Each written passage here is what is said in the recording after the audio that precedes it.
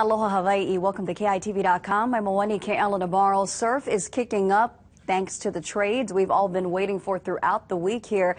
Looks like the east side, Sandy Beach, where these shots were taken by James Miura.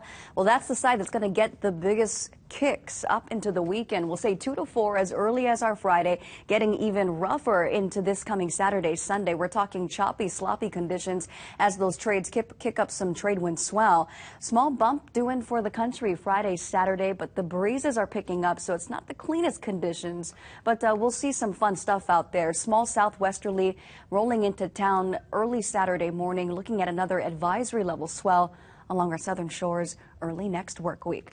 We want to say hey to our viewers all the way out in Santa Ynez, California. This is the Scrappers. They say they watch KITV.com's newscast all the time. Thanks, Scrappers. Want to congratulate them. They just won their Pinto level baseball tournament in their local area. Thanks, guys, for tuning in. Remember, you can check out all of your latest weather forecasts right here on our website, KITV.com.